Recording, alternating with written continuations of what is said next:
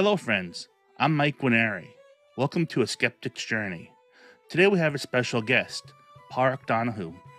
Paraic is an Irish language teacher. He's a native of the Connemara Gaeltacht and a native Irish speaker.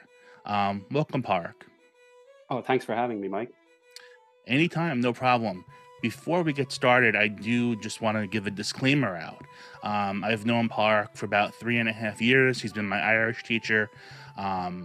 So there's a pre-existing relationship. He gives great Irish lessons online. Doesn't matter where in the world you are. They're customized. You can learn what you want to learn, how you want to learn it, and they're just fantastic lessons. I'll have a link to his website and his Facebook at the end of this video, as well as down below in the description. So without further ado, Falta Paraic. Go to meet Mahed, Avichel. Nice to be here. So, as I mentioned in the intro a second ago, you were born and raised on the Gaeltacht in Connemara, and I'm sure a lot of our audience doesn't know what a Gaeltacht is. Can you give a little description? That's right, Mike. I grew up in the Gaeltacht in Connemara, and Irish is predominantly spoken there. Irish was spoken in Ireland before the Norman Saxons came over to Ireland, and that's a long time ago. So now we have English and Irish in era. Era is Ireland in Irish, but after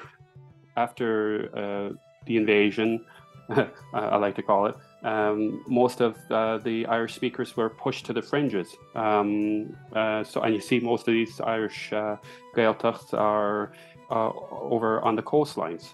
For example, in Kerry, there was a small Gaeltacht in Clare, Connemara, Mayo, working your way up to Donegal, and in the southeast part of Ireland too, in Waterford. But Irish was mainly spoken in Ireland. It is the first language for the people, as well as currently English as well. We also have other people living in Ireland too. I remember seeing a statistic for I think there was 250,000 Poles who immigrated to Ireland. So Polish is also another language that's being spoken in Ireland. When Paraic was talking about the Gaeltachts being on the coast, he's from the Connemara Gaeltacht, which is near Galway, for frame of reference for anybody who's unfamiliar with the location. That's right. So it's like where it's 40 minutes to Galway City from where I live. Usually the village is situated between Carrow and Spittle. I like to call it Russaville is the where I grew up, and that's where my family has always lived. My grandmother was born there. My grandfather as well. So as far as you know, your family's been there as far back as anybody knows. Yeah, I haven't. Our family hasn't done any genealogy, but we've, from what I understand, our family has always spoken Irish, and Irish was always spoken in the household as well.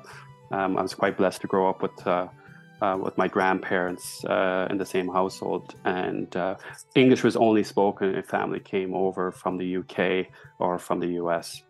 So if someone like me or one of my listeners were to visit a Gaeltacht or your Gaeltacht, people would be able to speak to us in English, no problem. Is that right? Yes, no problem at all. Yeah. Now that's more, in the last 30 years, I say, but most people are able to speak English, but there was times when it was all Irish and some people didn't speak English. But currently now, you'd have no problems speaking English to people in there. But it would be great if you did have Irish. Because that was my next question. I find the Irish people when visiting to be extremely patient and tolerant. But if I were to go in there with my very limited and learning process Irish, would they beat me about my head, or would they be okay understanding that I'm just trying to get it?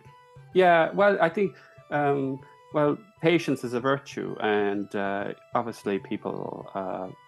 From my understanding, when you do visit other cultures, where if they can speak English, they would rather speak to you in English because it's easier, you know. Right. But yeah, people are happy to hear you. If you have some Irish, yes, or if you can converse in Irish, obviously the locals really appreciate it, and it's a whole different world. I'm speaking from the Connemara Gaeltacht. You're going into a different culture, and the people that live there, because it's a living language, so you can experience that way of life. That was kind of one of my next questions was, how do you think it is living on a Gaeltacht compared to living off of it, or growing up on one as opposed to off?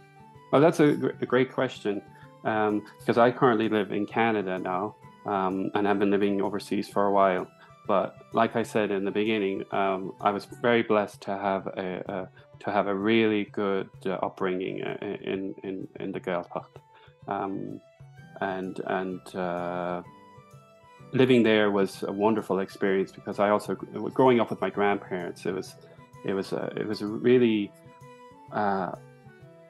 entering their world, like and especially when people came to the house, the neighbors, friends, obviously family, and hearing all the stories and all the laughing.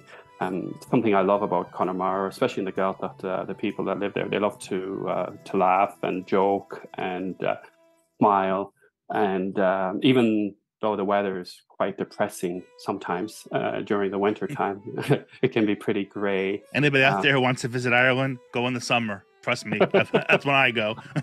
Yeah. So but you don't go to Ireland for the weather, Mike. You go over there. Yeah, you go there for the experience. It helps, though. It does help. And I was over there last September, and the weather was phenomenal. We had a wonderful 3 weeks, and when the weather is sunny and warm, it's a beautiful country to visit. Because it's so rich in culture, tradition, music. You'll never see Ireland in one trip. Oh, of course, no, definitely not. I've been there about a month in total, and I've barely scratched the surface. Yes, and I'm from there, and I've seen a lot of the countryside, and I'm still learning something about that little country all the time. Looking at history, the last 100 years, if you look at history, within 1,000 years, and then you go back to, Neolithic times, it just fascinates me. Like, for a little country, there was a lot happening there. And for me, there's a historian by the name of Paraic Donoghue who talks about the Celtic languages. I know you're aware of him, Mike. Mm-hmm. He mentions that he believes Irish was already spoken, or this language was being spoken already on the western part of Europe, Spain, Wales, Ireland, parts of France as well. So for an Irish person, or as a Gael, I like to see myself.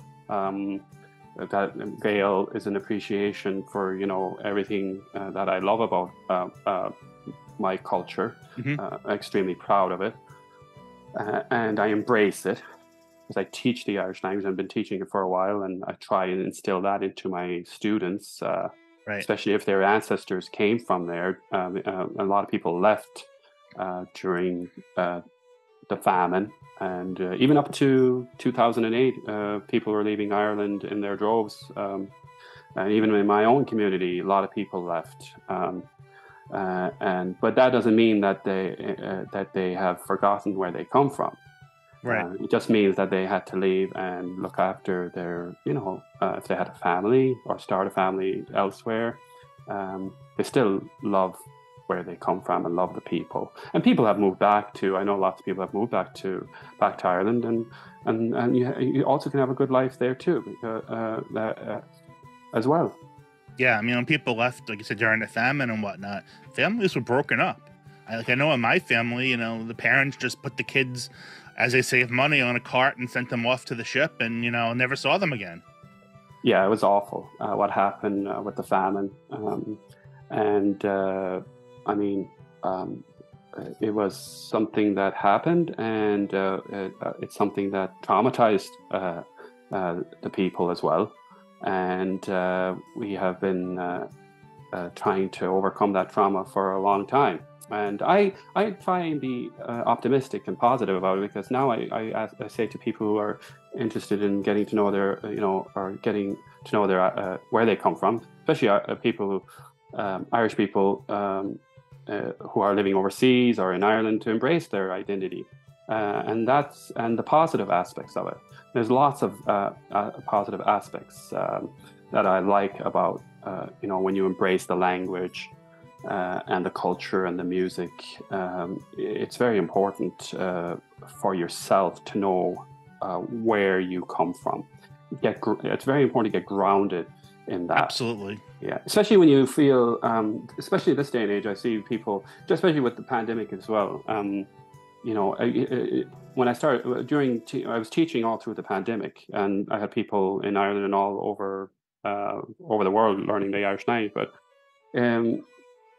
something that comes up all the time too is like finding meaning in your life, and meaning to me too is embracing these wonderful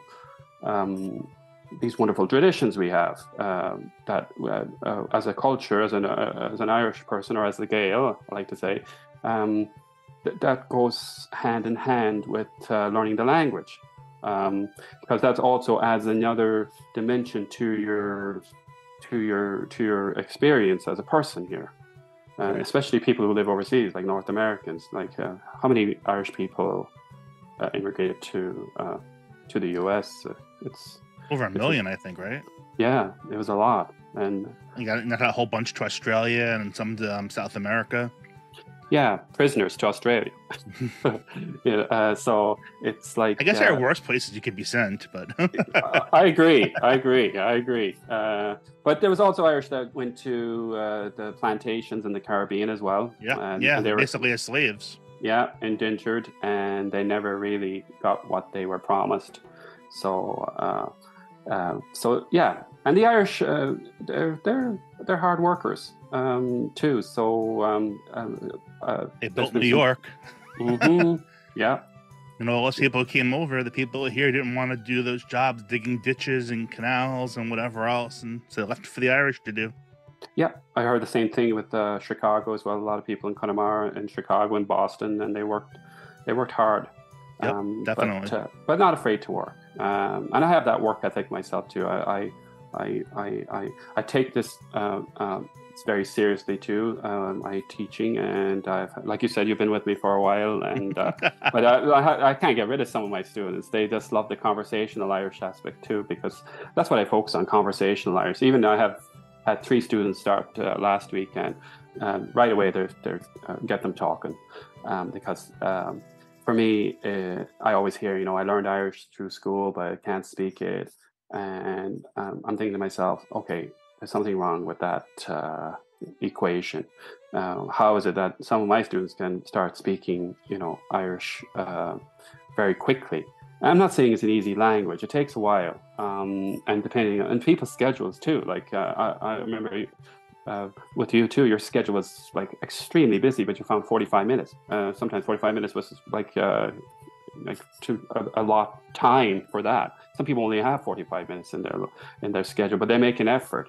Right. That's where you have to start. You have to start somewhere. You can talk about learning a language or doing anything, but you got to get into the thick of it. And some people, 6 months, there are some people a few years, it depends. And I always find if they make an effort to go back to Connemara and speak the language there, get immersed a little bit.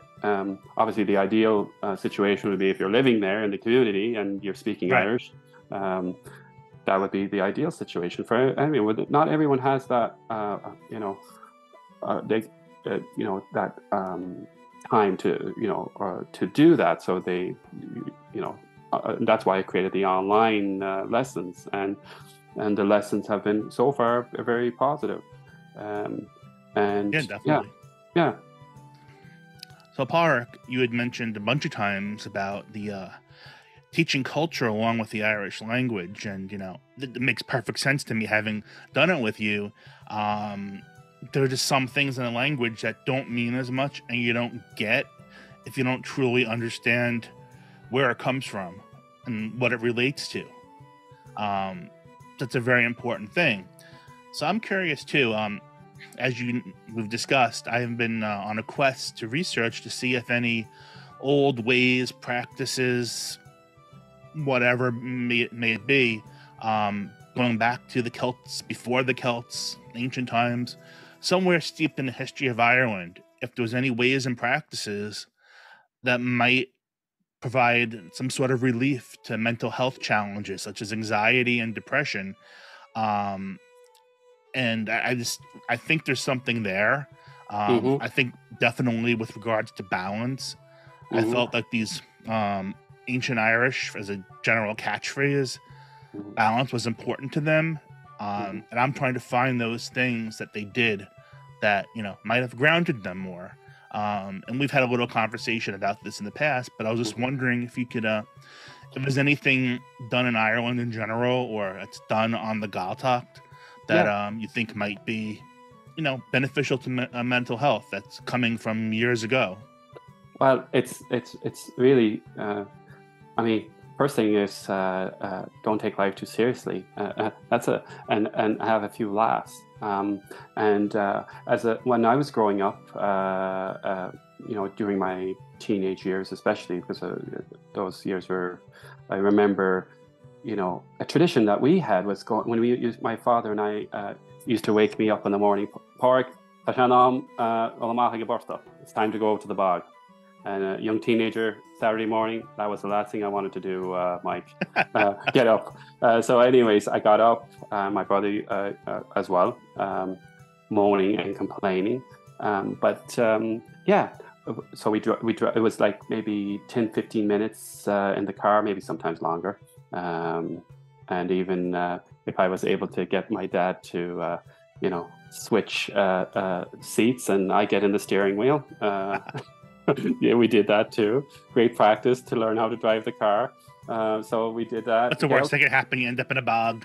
I know. You'll be Yeah, preserved. it would be. Yeah.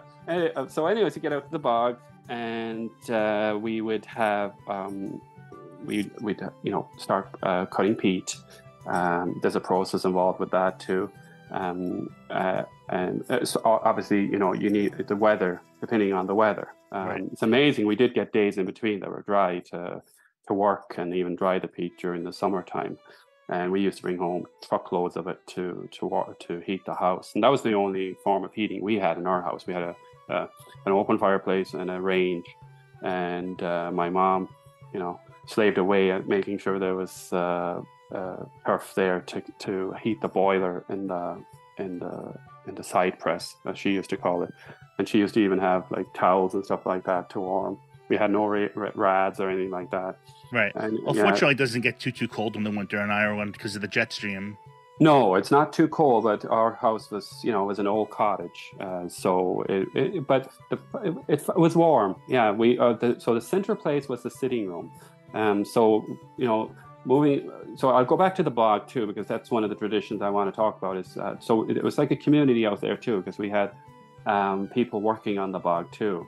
Other people, neighbors, and people from other parts of the Gaeltacht area. And I remember we make a fire, and we bring lunch out with us, all of us, and then after we finish, let's say around noon or something, we'd all get together and make a fire and put bog tea, get water. Great, it's got an interesting taste to it. And sit around there and we just talk and we talk about the days that were gone and what's going on in the world right now. And I, as a teenager, was sitting there too, and then we'd be joking around with each other, and it was wonderful. And I thought that's a great example of people just having working and then taking a break, talking to each other, joking with each other. and that was really important. Do you think that's still done now, or do you think everybody's face there is buried in a screen, just like here in the U.S.?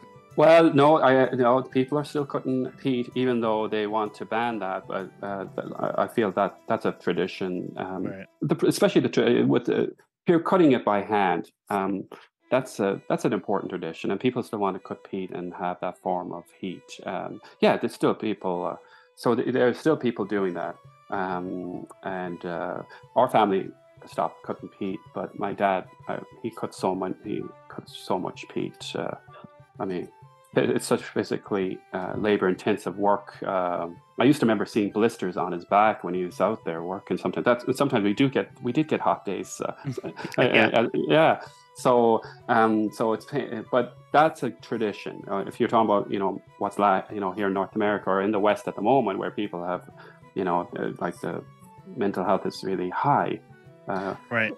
It's interesting though that that's a tradition, and I wonder if that's derived off of, from what I understand, back in ancient and Celtic times, that people would go to the bogs, the same idea as kind of a communal thing, but they went to put sacrifices in it, be a human or animal, or to put valuables in it as offerings to the gods of the ground gods, I guess, the tonic gods, and even some thought it was actually the bogs were a gateway from their world to the world of the gods below. So that could very well be a tradition that carried through, and perhaps that gave them peace too. It gave them a little mental health, knowing that they're making a sacrifice of whatever type and think they're appeasing their whatever gods they worshipped, and doing the right thing. And while they were there, they were gathering. It was probably almost I'm wondering if it was like a semi-religious type of thing, like going to church, go to the bog. Yeah, it was, because I remember when I had my in-laws, we went out to visit the bog. They never seen a bog because they're both passed away now. But they did get to Ireland and they did get back to the Gaeltacht, and I brought them out to the bog. And when we were leaving the bog, we used to leave our teapots and pots like in a hole in the bog.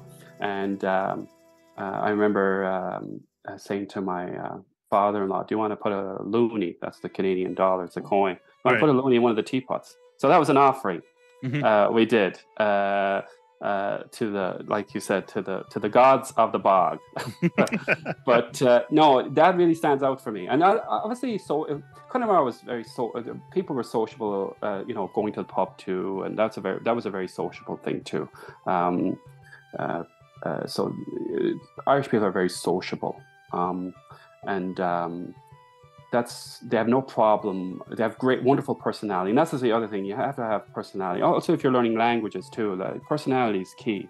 You can't, and you have to have that confidence too. And Irish people, in general, that they're very good at it. They can speak to anyone, and also tell a story. That's another great tradition. Like absolutely. Yeah, the Bardic tradition, part of the Bardic tradition. And there were so many of them back in Connemara. Like some of the elderly people, like they were fantastic storytellers. So I just remember sitting in the sitting room listening to specifically one man by the name of John Shoga. He was a fantastic storyteller. He'd make you laugh and cry at the same time, and make you afraid too. The whole. I hope the stories are preserved in this. Definitely. Time. I hope. And that's the other thing. Like your imagination is like that's something else I love about Ireland too. Like your imagination starts to just wonderful ideas come to you when you're in that country. And there hasn't been anyone that I have met that has not liked going to Ireland. And if they do, it must have been a very terrible pint of Guinness they had in a pub. Yeah, that is stayed in Dublin the whole time. Yeah, and that's the other thing. Ireland is not Dublin. Rural Ireland, outside of that area, that's the other. There's two Irelands. I always say that to my students. There's two Irelands, and then when you go to the Gaeltacht, that's another area as well that you have to explore, because now things have changed a lot too, because Ireland has progressed into a different. It's different because of technology has also influenced the Right. country too, and then you have all the big corporations there too. So that has influenced the Irish psyche too. But I feel that Irish people, it doesn't matter. Technology is not going to fill that void because you still need meaning in your life. And I find the only way to do that is to do it through, exploring your culture and loving where you come from too. Right. Like loving the things that we are, the music and the language is interconnected because we also have Seanos singing too. Some wonderful Seanos singing in Connemara and all over Ireland too. And that's a great tradition as well. Like, And you had mentioned two things that stood out to me. One is the storytelling tradition, and I could definitely see that linking back to long ago, because at times things were communicated mainly orally. mm-hmm. That is a deep tradition, I would think, going way back. And if it makes people happy and puts them in a good mood and provides some balance and some grounding so they know who they are and where they came from, I could see that being beneficial for mental health. Also, you mentioned the sociability of the people, and I hadn't thought of it until now, but that kind of makes sense too, because let's take the Celts, for example. I mean, within their tribes, the people of the tribe were almost one. They weren't individual people. They had to work together to survive. Mm-hmm. Even the laws we spoke about in the past, the Brayon laws, Mm-hmm. completely different justice system, but that revolved more around self-policing, self-discipline, respect, responsibility, and Yeah, so that's different world. yeah. And I remember my grandmother, like, she had a lot of children, and she also took care of other family members' children too. And imagine that, huge families, like a huge Catholic families, and also taking care of other families' children's as well. Because maybe, back in the day, you never know what was going on for families back in the day. But God, but also, they might spend a week or two down at the house, some, cousins or whatever. So something that stood out for me in our household is how my father remembers, killing sheep for food, very independent that way, like growing food as well, Right. all of that, like everything, but also very generous too. I was hearing that too. My grandfather was really very, very respected in the community, and. But I also heard people that my dad, people, some households didn't have food all the time. It was hard to believe. This was not too. This is like in the early 1940s, 50s.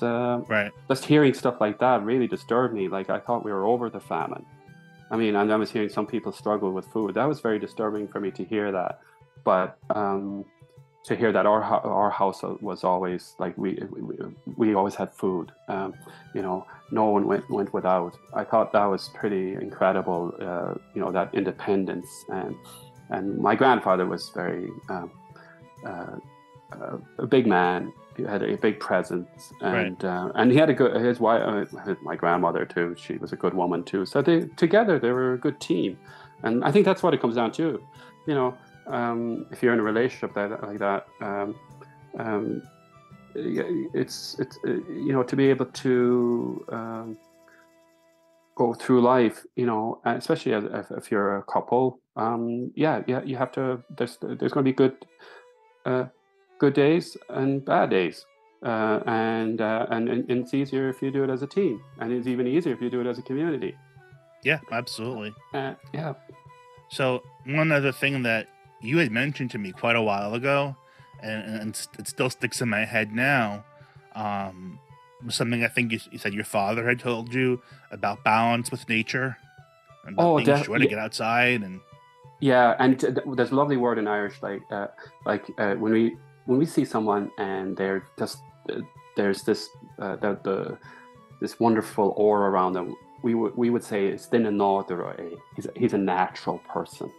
You Hmm. can't get any more beautiful than that. And specifically, we say that Duine Nádúra. It's a lovely phrase, and yeah, natural meaning obviously you're in touch with your who you are as a person, um, and that's different in every culture. But in Connemara, what I saw, especially during, I think I was very blessed to witness what I did during the time I had in Ireland, because there was a transition in the 90s from that when Right. we went into the Celtic Tiger, when more money came into Ireland. Now, I'm not saying that's a bad thing. We needed some, the infrastructure, was pretty, to get to Dublin and Ireland now within 2.5 hours. That's incredible. It used to take a lot longer. So there's Right. positives and negatives about all the wealth that is in Ireland. But you can have all the wealth, but you can still be unhappy, you know. Right. And you and I know, we've talked about people that have, huge wealth. We've had this conversation, Yes. Yes. yes, so yeah, wealth is it's important. But how do we define wealth today in 2023? Um, uh, and why is there so much more mental health? The other thing is they were eating really like they never ate anything out of a box. I remember talking to my aunt, who's passed away now, but she said, well, Park, we never ate anything out of a box. It was so food was very eating good food, Right. Fresh food. fresh No food, chemicals and preservatives no and whatnot. chemical, yeah, no chemicals or anything like that. It's just out of the garden, That you was one of know. the things I loved in Ireland. You go to a pub or a restaurant, and it wasn't like here in the US where you're given a menu with like 50 choices. It was like 3 choices, and that was it. But everything was just fresh, just harvested, locally sourced, and Hmm. cooked up, and it was great. And you could Yeah. always find one of the 3 things to try. Definitely, and local, I support, even where I live. Support local farmers, and I just love eating local food, and I try and do the best I can with the people I know in my community, and I'm a big advocate of that, and Connemara was good for that too. But people were very self-sufficient too. They could, you know. Like fields and plant potatoes and turnips and cabbages. Some of these fields now are full of briars. Even my father, but he worked in there. My grandfather, and it's something my grandfather used to say when my father was working out there. "Baloia," or the God bless your work. That's something they always said when Right. someone was give a compliment. How many do we ever give compliments today? uh, Yeah. it's I mean, there's definitely something to the idea of, uh, you sustaining the earth and the earth sustaining you back. Yeah, and it's yeah. I mean, and I know there's people that are going back to that.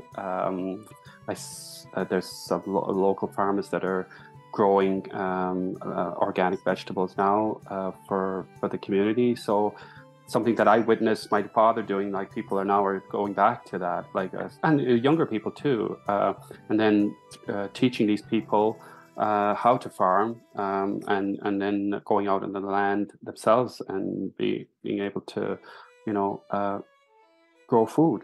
Um, uh, yeah, that's a huge thing, and that's another thing. If you're eating healthy, that also helps your constitution. Uh, Absolutely. Yeah. yeah. Most of us are guilty of not doing that. So, Yeah, but that's going back to your, that's a simple thing. But it was something that was you had to do because they had to because that's it was innate in them, Mike, to go out and work the land, and it's so good to work the land, getting your hands in. Physical work is very good. Moving your body is very important. And I tell you, if you look at some of the hands on even my father's hands, but I always love looking. My hands are like, let's say, woman's hands, but these guys, their fingers were huge. Like they Jesus, they could pick up a schlon, the tool they use to cook meat, and go out there for 8, 9 hours or sometime longer, and work schlán and cut the peat, and Yeah, truckloads of it. that's hard work. Yeah, Um, yeah, physical work. for Yeah. people who don't know, do you want to describe the process of harvesting peat? Yeah, it's well. It's pretty simple, really. First of all, you have to have a bog, and that's the first thing. You won't find any peat in New York City. Yeah. Anyways, you go out and first of all, you have to take off the top part. They call it the scraw, and you take that off, and you can take depending on the size of the bog, you take as much as you can. And then you get to the part that is peat, and you cut it with a schlong, with a specific tool, and you have to. It's labor intensive, so you have to bend your back, put the schlong into the. It's kind of like mud-like, bog-like, and then you take a piece out, and it's like a rectangle in shape. Is that the tool that's kind of like almost like a saw on one side and like a hook on the other side? Yeah, it's like it's like two blades. Yeah, and so that tool in itself is one. So you use that tool to cut the peat, and you'll cut enough so you can have a truckload. But also you have to spread the with a pitchfork. As soon as my dad is throwing the peat onto the side, I have to straighten it out, or I had to straighten it out. It's been a while since I've done it.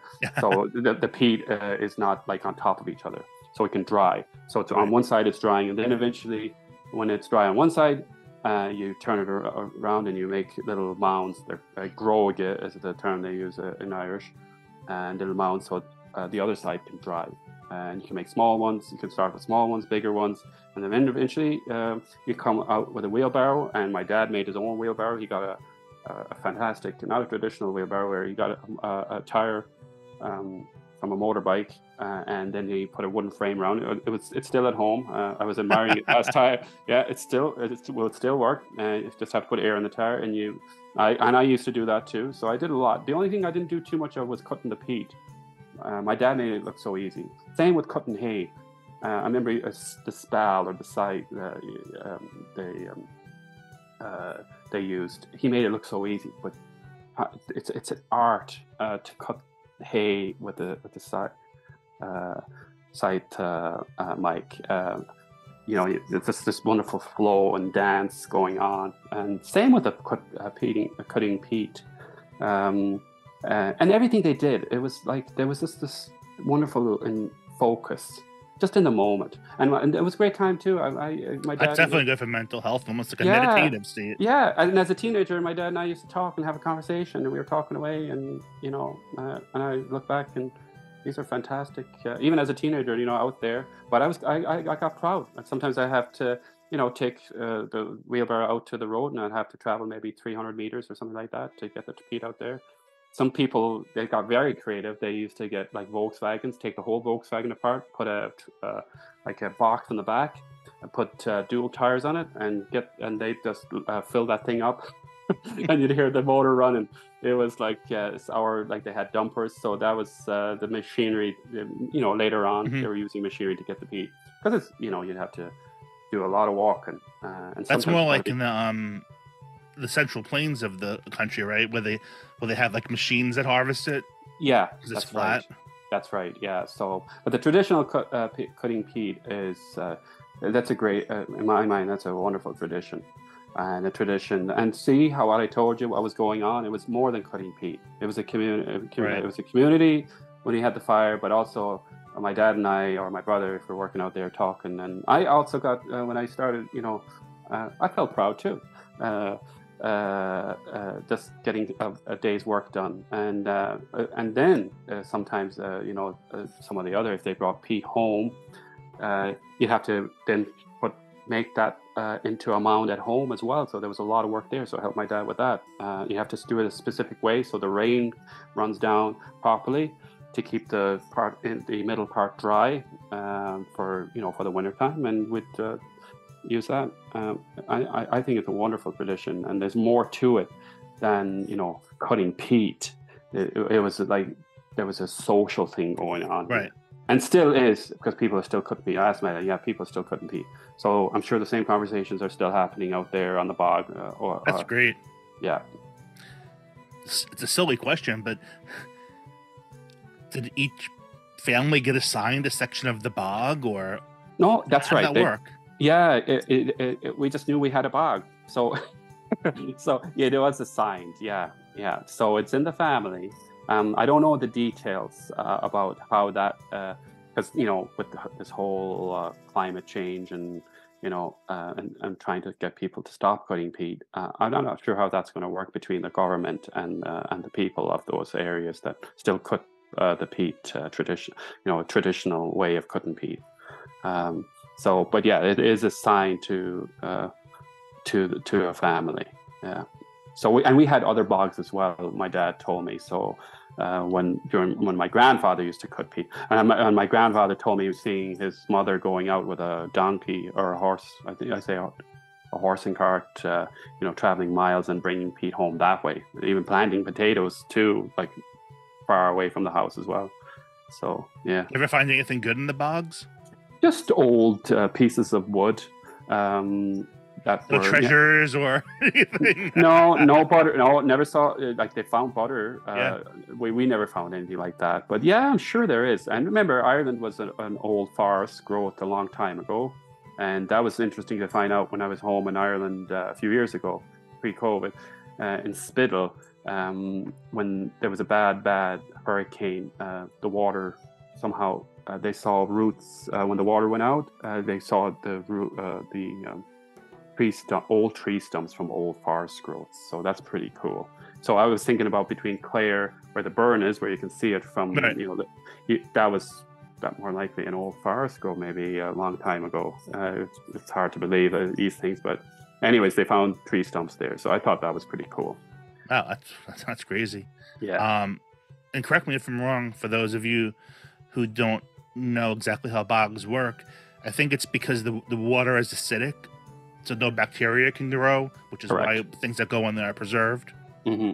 Yeah, that's correct. Yeah, that's correct. Yeah. So we just know it was going to heat our home, and we were very grateful that the earth provided that to us, and there's gratitude there because that connection with the earth. So you take what you need, and the earth provides, and it also actually regenerates too. So that what you take off the top of the bog, you throw it on the other side, and then that's regenerating the bog again on the other side. So you just keep doing that. So you're losing a part of the bog, but then you're creating another bog. It's so fascinating. Right. And the more foliage and stuff that falls into it, just keeps adding layers. Yeah, and there's beautiful lakes around some of the bogs too, and there's fish in them, and we used to do some fishing there too. So yeah, it was a lot of fun. Yeah, sounds like it. Okay, now that we've spent a considerable time discussing the bogs, which I personally find fascinating, how they preserve things and lots of things from long ago have been found in them, let's kind of switch gears and talk about preservation of the Irish language. Why is it important? Why is it important to promote it and to keep it living and not let it die out? Yeah, well, for me, I think with the whole pandemic, anyways, it added a new for me teaching the Irish language. First of all, it came to me that teaching the Irish language is important because people they want to connect to their ancestors, or they want to connect to their culture. And that's different for everyone. It's different for people who are living in Ireland, and it's also different for people who live outside of Ireland. And obviously, everyone has a different relationship with the language. But my relationship with the language is how I grew up on the Gaeltacht as a native speaker. I am proud to say that my family has always spoken Irish. I'm so proud of that now. Where sometimes I remember going into Galway City as a young teenager and felt kind of strange that I was hearing this other foreign language sometimes. Right. And but now as an adult, I am so proud of everything that I experienced and still do, because I still I go back to Ireland. I'll be in Ireland again in a few months. Like it, it's like I it, it's important for us to learn where we come from. Absolutely. And the greatest way to do that, if a country has a language like we do in Ireland, like the Irish language. And I remember John O'Donoghue saying, he was a wonderful author. He wrote Anam Cara, and he was a parish priest also in our community. Said that the Irish language is the ghost behind the English language. Now, in modern terms, you could say it's like the operating system, because everything that we love about the Irish people, I say when we're speaking in English, is because of the Irish language. And when you start learning the Irish language, you'll see that how people talk, and that's a wonderful. So it's like fitz foots, like intertwined. So you can't dismiss the language, and we have to embrace it, and speak more. If you can speak it, especially in Ireland, speak it when the opportunity comes. And there's some wonderful resources. Radio na Gaeltacht, the Irish radio station, TG Car has wonderful programming promoting the language. And there's lovely Irish speakers that are out there too, speaking. There's you can listen to, and like you said in the beginning there, people have been recorded, so you have opportunities to listen to beautiful Irish from some of these dialects. Found some on YouTube. I think it was from the University of Cork. It had they claim it was the oldest known recording of an Irish person speaking Irish, and it almost sounded like a song. It just flowed. Yeah, I had no clue what the person was saying at the time. Probably still don't, because but it's a different kind of Irish. Yeah, right. Yeah, which we should point out. There's a number of different dialects if you want to quickly go through them. Yeah, so there's the idioms, and there's phrasings that are different to each dialect, and that's what I try. I focus on the Connemara Irish, from where I grew up, but every dialect has something beautiful to offer. And I was down in Kerry last time I was home. I was out in the Blasket, and we had a lovely conversation with one of the caretakers there, a young fella. We were laughing away, and when you told him we were from Connemara, we start talking in Irish right away, but he would have idioms that we would not be familiar. Same with Donegal too. So that is those idioms are that are being spoken in the community, and that's a wonderful thing about dialects. And that is so some people, if they're interested, it's all Irish. The funny thing is, I was learning Munster Irish when I was going to primary school and secondary school. I really wasn't speaking the living day language. I was speaking at home. So it was like I was, reading. So reading is writing, more structured. But I focus on the organic aspect of, speaking organically, like how local speakers, native speakers would speak. Right. I focus on that, because that helps make it more interesting. And like I said before too, I'm also very interested in history, and I'm interested in the world I live in.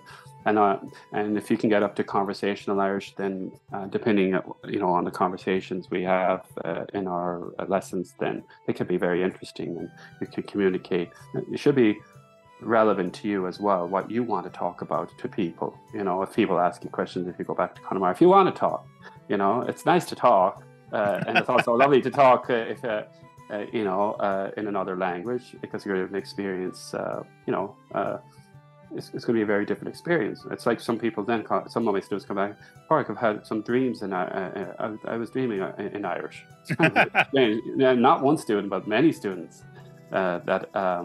It kind of makes sense. Probably there's more Irish, you probably have more Irish in your subconscious than you do accessible in your conscious. Well, that's, mentioning your subconscious, like there's a lot that happens in that. That's a whole conversation for another time. But you do want to I structure the lessons where the students are having fun and they're interested, and it was wonderful during the pandemic because some of my students were, it was a really great outlet for them when everyone thought the world was falling apart, and I kept them focused and prioritize what was important even more now in their lives with the language, and focusing on their identity, their culture, their tradition. Yeah, and that's very important, especially nowadays. We have to get grounded in our myths and traditions and stories, and start telling new stories. And we need new. There's a time now for new storytellers, and either in the Irish language, or even people are starving for that, and something what I love about Ireland, it can be very inspirational. Yeah. Like finding out that C.S. Lewis was interested in the Irish language a little bit, and then Tolkien, Connemara might have inspired The Hobbit. Right. So and those are Chronicles of Narnia, and those are huge stories for us Westerners. Right. And so we need more stories like that, to help humanity. And the Irish language is there's some wonderful authors in the Irish language too, that are writing. I usually love reading stories, like, for example, Joe Steve O'Neill. I love his storytelling because he's talking about the community and the people, and those kinds of stories are very important because you're learning about the people that lived in those areas, and we should never forget those people. I never forget my grandmother, my grandfather, or my neighbors, or some of them, or some people that were very important in my life. I make sure that I remember them. I pay my respects to them, because I wouldn't be here, Absolutely. Yeah. Everything around you and your environment shapes your life, shapes who you are and where you came from, where you're going. Yeah. Absolutely. So I think the Irish language is important. One part of it, if you want to reclaim the Gael inside of you, Right. that is different for everyone. It can be, or if you want to just learn the language and just to dabble in another language, it's a challenging language in its own way, but I could vouch for that. A lot of people can vouch for that, but but it's more than that, because obviously you want to connect to where, especially people who left Ireland too, and God bless the people that stayed in Ireland too. Oh yeah. And what they went through, so I have respect for the people who stayed in Ireland, who left Ireland, and it's the language is also changing too. So there's a lot of new words too that sometimes are difficult to pronounce because they're describing technology, or right. They don't sound the same as some of the older words that have been with us for a long time. Yeah, but Irish is a very old language. It is very old, and it's transitioning very well too.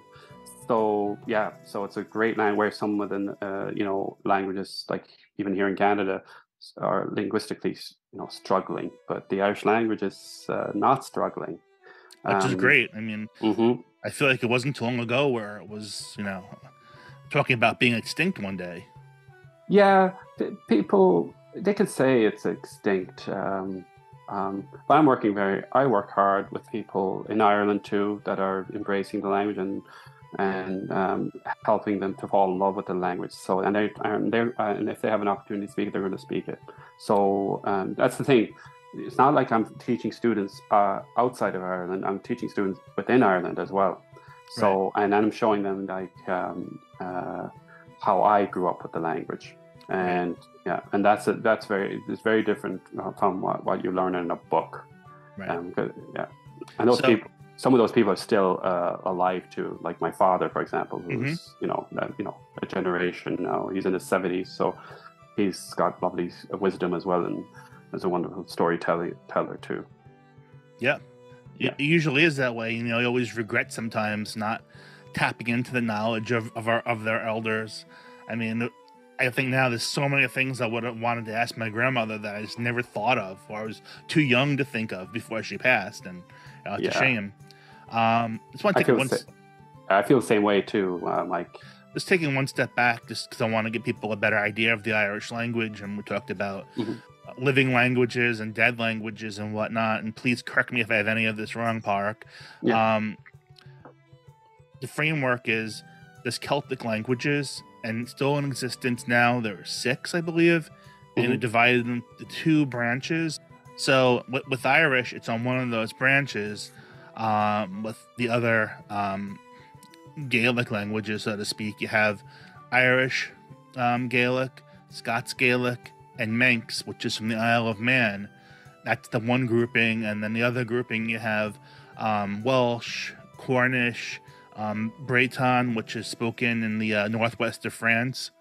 So that's kind of where the languages come from. And earlier we discussed dialects of Irish, and there's Munster from the south, there's Connemara Irish from where you are, there's Ulster in the north, and does Donegal have its own? And Donegal has its own.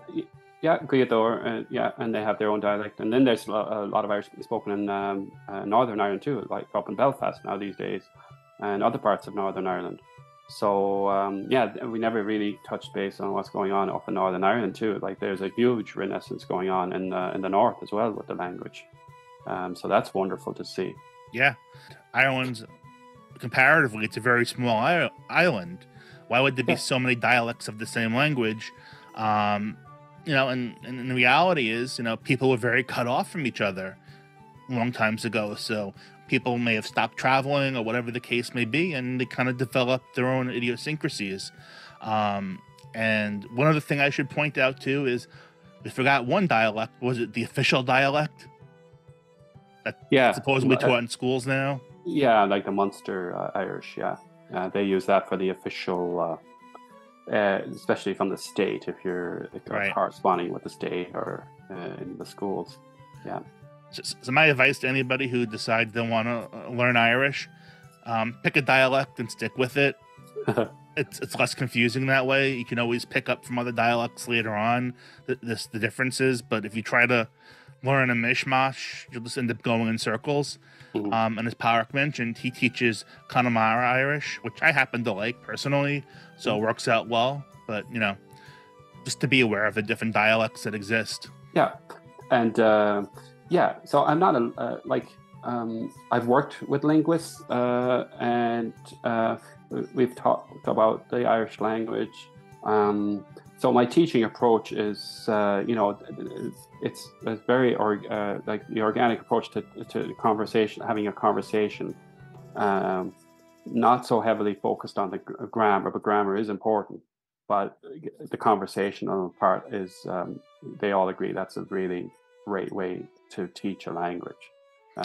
So I'm not a linguist, but worked with linguists. I intuitively knew this anyways, and then it was confirmed by working with linguists who also were interested in learning the Irish language. Now, when it comes to, and that's a great question, dialects, obviously the people in the community, they talk, depending on what they're talking about. Don't forget the islands as well, because there's Irish being spoken on some of the islands too, like even the Aran Islands, just off where I grew up. They have their own dialect? No, it's more. No, it's not. They might have different idioms, maybe. That's still Connemara. But I wouldn't even want to say Connemara because it's out in the Atlantic. So it's you have to remember there was a lot before what happened in Ireland. It was all Irish in Ireland, and Barry Cunliffe, that statement he makes, some people might agree with him, some people would maybe disagree with him, but to say that Irish or that form of Gaelic was already spoken before the Celts came, that fascinates me, how he comes to that conclusion. because there's a lot of history happening. Especially going back to Neolithic times, like Right. on the western coastline. Like even you go all the way down to Dingle, Cork, but you also go up to Clare, up to the Aran Islands, up Right. Galway, up to Sligo. It's very, very interesting. So there's a lot still needs to be written about Ireland, about its past, and it's important. And we're all trying to figure it out. We just need someone to tell us the truth about our past. That's Yeah. true in a lot of ways. I had an Yeah. interesting comment on one of my previous YouTube videos where the person made the point that a lot of the people in academia, they've kind of like they're in their own echo chamber. They've decided what it is, and that's what it is, and they don't want to hear anything else. And it's very difficult for someone to come with something new and stand up against them. And Yeah. I never really thought of that, and it's probably true. Oh, yes. Yeah, definitely true. So we we have to kind of, from living in the Gaeltacht, being blessed to be around the people, they're a reminiscence of a people that were, maybe go back, a long time. Even this, our sailing boats that we have, like the Pukons and the Glowtugs, like that kind of sailing is unique to that part of the world too, and I find that very interesting too. And I'm blessed to know my uncle. He has a boat, and he loves working on the like sailing and working on the boat. And when I was home, he was showing us he was working on another boat, and but that's an art in itself too. Oh yeah. Yeah. So yeah, there's so many traditions, and we could be all day here. That was? A Pukon is one. Are those the boats that you see out like in the water by Roundstone? Yeah, Pukon, and then there's Glowtugs as well. There's two, they're like two different boats. But yeah, they're usually red sailing boats, and not easy to sail the coastline, without GPS. I remember being out on a boat, and they know the sea, like the coastline, Right. the areas that are rocky and to stay away from, and also know where to fish as well. So very self-sufficient. And those same boats also used to bring peat out to the islands. And the people who lived on those islands were from just visiting the Blasticut Island, and it wasn't easy, but for Inishmore, Inishmore, and Inishir, three islands, able to. There's people still speaking Irish out there, and still have they live out there.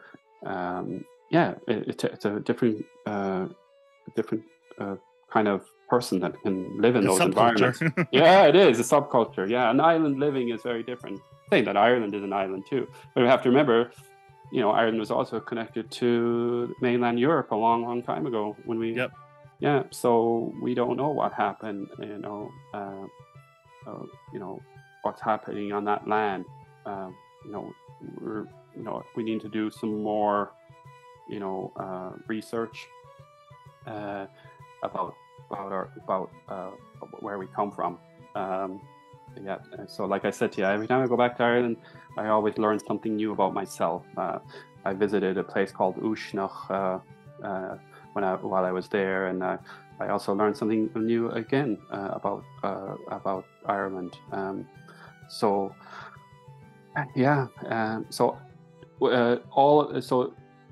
to connect everything we talked about in the last hour now almost.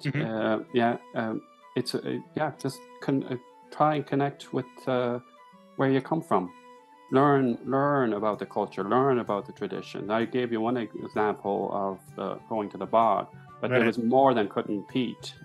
It was more of a social thing, Absolutely. Yeah, and I felt like when it does feel like a kind of a church out there. You don't hear you never hear any airplanes going by. It was extremely quiet, so it's a great place to be. So that's only one tradition, but many traditions, you know. And we didn't even got talking about the fairy folks, Mike. Oh yeah. So, so that's a conversation maybe for another time, maybe. Sure, that's definitely an interesting topic. Yeah, Okay, well, I want to thank Park for spending all his time with us and discussing the Great Ireland and the Irish language, and what things are out there in Ireland that have been discovered and not discovered.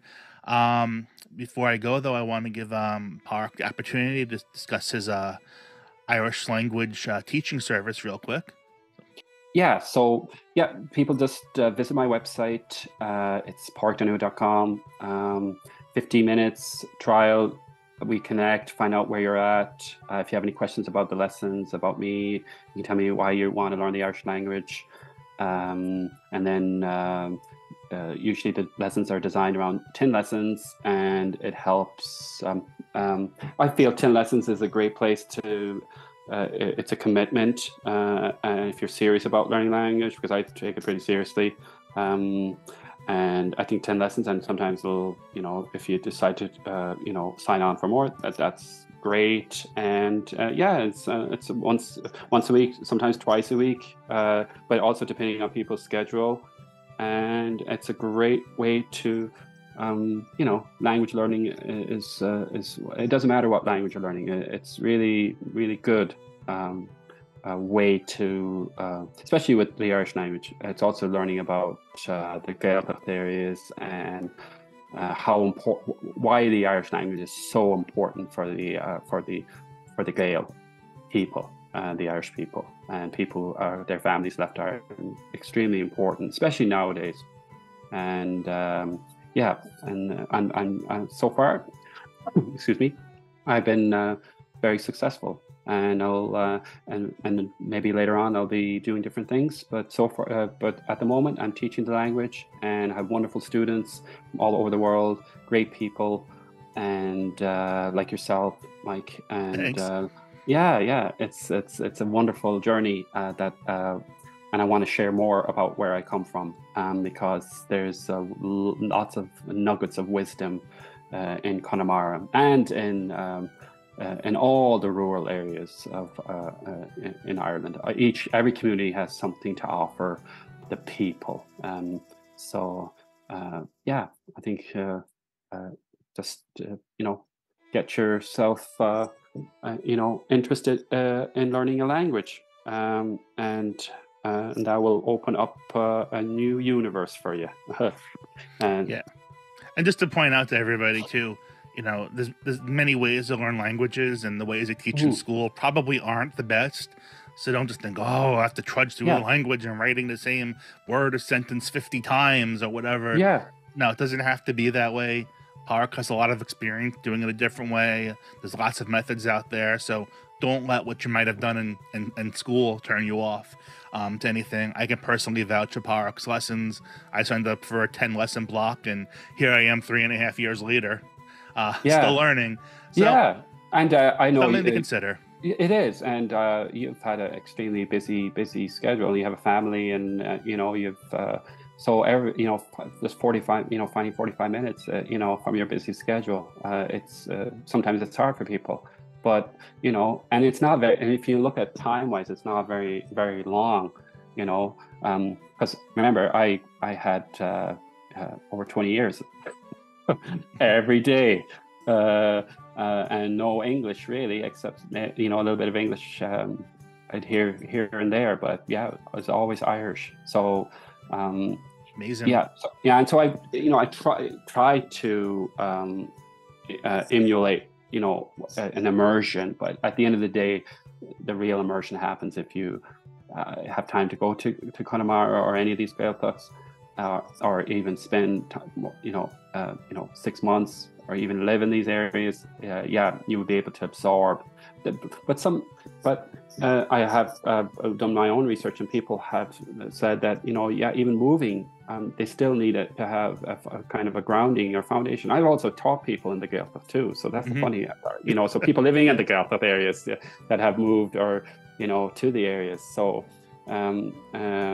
So it's like there's no right or wrong way here. It's just having fun with it, and just be open-minded and see where it takes you. And might not be the language might open other opportunities for you. So it could be maybe even into writing, or maybe you want to read. You're interested in reading. It could be other creative. You don't know where you might start with the Irish language. It could actually open other doors for you creatively as well. It's just trying to first of all get people to know that Irish language is extremely important for us people, and I want to hear more Irish being spoken in Ireland, and I'm very That'll be great. Yeah, and it's happening. I see it in Northern Ireland, and people are just wanting to speak more Irish now. So it's great, and I think these are good times for the country, and I'm hoping to be part of that. To play a role in that too. And I've even taught people that became Irish. Or not taught, but I've conversed with people who were also on a journey with the Irish language, and then became Irish language officers themselves, and also lived overseas, and then are now caretaking for the language in their communities. So it's wonderful. So and there's lots of resources there. So there's no excuse. I'm only one. There's many resources, but I'm one.